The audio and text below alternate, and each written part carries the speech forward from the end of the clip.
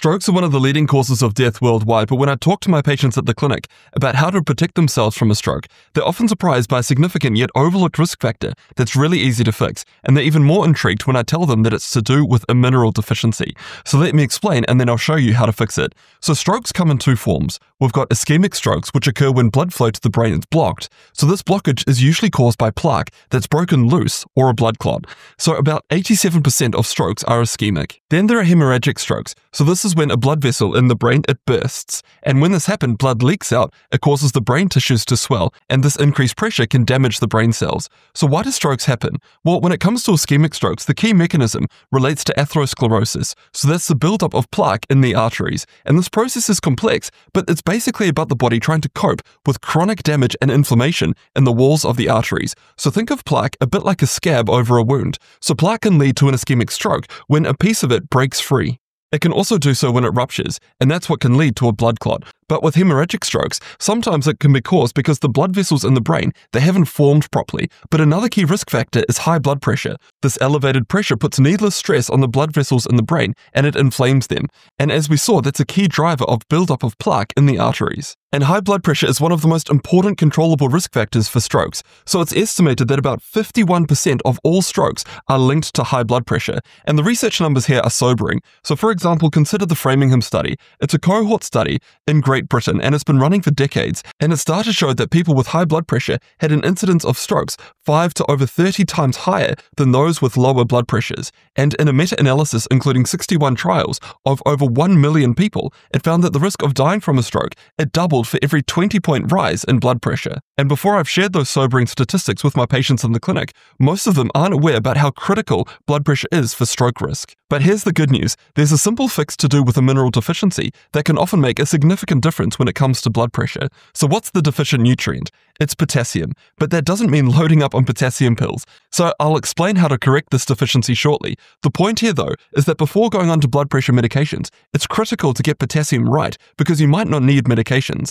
But how big of an impact can potassium really make? Well, one study looked at what happens when we lower potassium intake. So men with a normal blood pressure participated. They were divided into two groups. One got a normal amount of potassium per day, and the other group had a very low intake. So blood pressure didn't change for the group with a normal potassium intake, but the group with a low intake saw their blood pressure rise significantly after only 9 days of the study. Other studies have investigated what happens when we increase potassium intake. So a meta-analysis, for example, that pulled together the results of 22 randomized controlled trials, and the researchers here discovered that increased potassium intake reduced systolic blood pressure by about 3.5 units on average. So systolic blood pressure is the higher number that you'll read on a blood pressure monitor. So have a look at what happens though when potassium intake reaches 3,500 to 4,700 milligrams. The reduction here in blood pressure is a whopping 7 units. So we do have strong evidence that potassium is related to blood pressure. Having too little has been shown to raise blood pressure, and having just the right amount can lower our blood pressure. But how does this translate to our stroke risks? Well, according to a large meta-analysis, reducing our blood pressure by about 10 points cuts the risks of having a stroke by 27%, and a massive study in China explored the link between potassium specifically. It evaluated the impact of salt substitutes on those who'd already had a stroke to see if it could reduce how often individuals had another stroke. So let me explain a bit more about the intervention here. So a salt substitute, it swaps out regular salt for an alternative formula. So standard salt, it's typically potassium chloride, but a salt substitute used in the study, it was 75% sodium chloride and 25% potassium chloride. So that modified formula, it does two things at once. It helps people to lower their sodium intake. So this is great because too much sodium in our diet raises our blood pressure, but it also boosts potassium intake. And as we've seen, potassium helps to lower blood pressure. So the effects here are synergistic. So after a follow-up period of about 5 years, here's what the researchers found. Those in the salt substitute group had a 14% lower incidence of recurrent strokes. And we're looking at hemorrhagic stroke specifically, which we went through earlier about how critical that particular type of stroke is for blood pressure.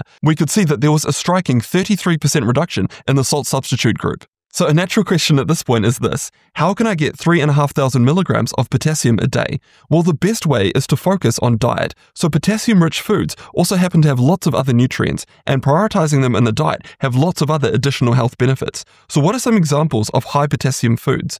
Leafy green vegetables like spinach are a great option. Fruits can also be a good source. Bananas, for example, have got about 450 milligrams of potassium. Nuts and seeds are also fantastic sources, and I include a small dose of potassium and microvitamin just to help me try and reach my optimal levels. But just because I take a supplement does not in any way mean that you should as well. And scientists have actually developed a diet designed to help lower blood pressure, and it's called the DASH diet, which stands for Dietary Approaches to Stop Hypertension, and it includes lots of potassium-rich foods. A meta-analysis looked at studies linking adherence to the DASH diet and stroke risk, and those who stuck closer to the diet had a 12% lower risk compared to those who didn't follow the DASH diet as well. And it was a linear relationship, so basically that just means that the more closely the diet was followed, the better the stroke outcomes were. And another natural question that comes up is this: what is a safe blood pressure when it comes to strokes? What target should I be aiming for?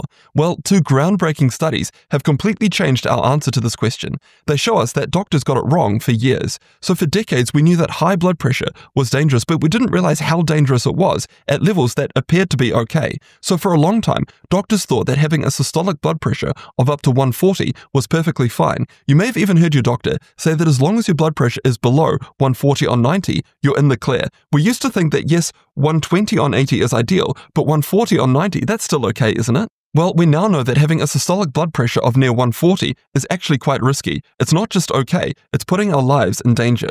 And the reason that doctors thought that 140 is okay is that blood pressure, it tends to go up as we get older. So we figured that a little bit higher was normal.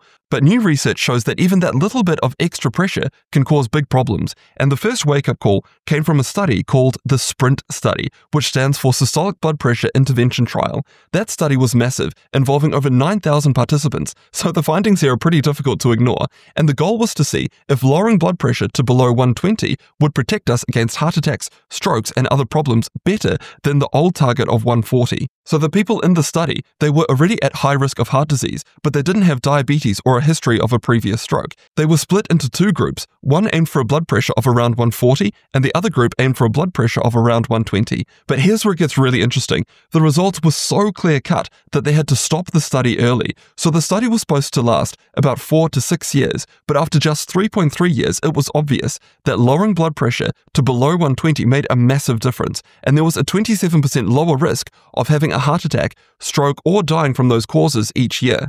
And when it came to death rates alone, there was a 25% lower risk of dying in the group that aimed for the 120 target. But the story doesn't stop there. So recently, another study in China tested these findings on an even larger and more diverse group. So over 11,000 people were included in the study. And it did include those with diabetes and those who had already had a stroke. So think of this study as the sequel to the SPRINT study, but with an even bigger cast. And guess what? The results were just as powerful. Lowering systolic blood pressure to less than 120 reduced the risk of heart attacks, strokes, and death from cardiovascular causes by 12%. Plus, it cut the overall risk of death from any cause by 21% over the 3.5-year study period. So the takeaway here is clear, that the old normal of 140 is no longer good enough. Most of us should be aiming for a systolic blood pressure of about 120 to really protect our health. And aside from increasing potassium intake, new research has highlighted one specific exercise that's got an outsized impact to lower our blood pressure. So make sure to check out this next video here to find out what it is and how exactly you can do it at home.